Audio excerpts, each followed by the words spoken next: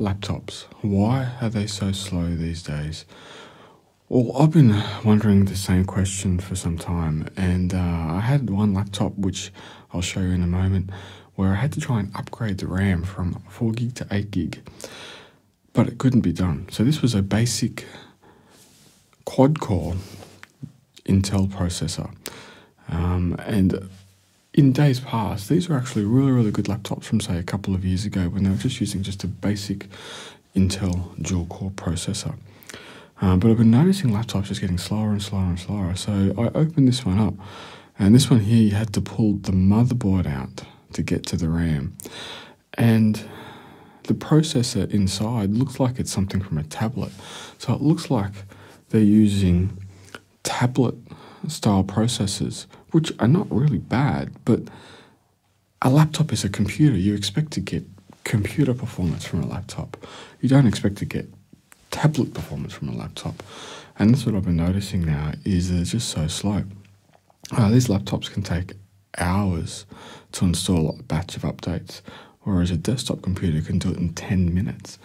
So just have a look here and just have a look at this computer and just see there's just nothing inside it.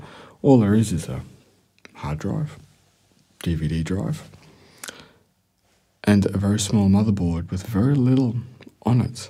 And this is the first time I've opened up a laptop and there's just been so little inside it, yet we're still paying the same price for the laptops that had a lot more in it. And so yeah, I'm a little bit disappointed with the laptops of today.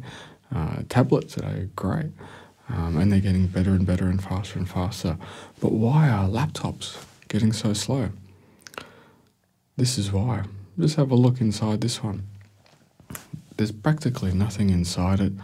You have to remove the motherboard of the laptop to get to the RAM, and there's just nothing inside of it.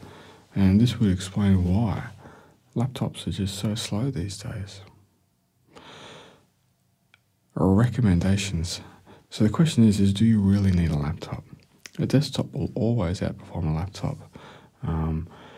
Generally, if you want a higher performing laptop, you need to spend quite a fair few dollars.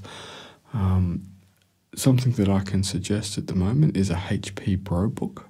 HP have a consumer range laptop and a business class laptop, and their consumer laptops are made quite cheap, and their ProBook laptops are much better built, and I believe the hardware inside was probably a better quality hardware.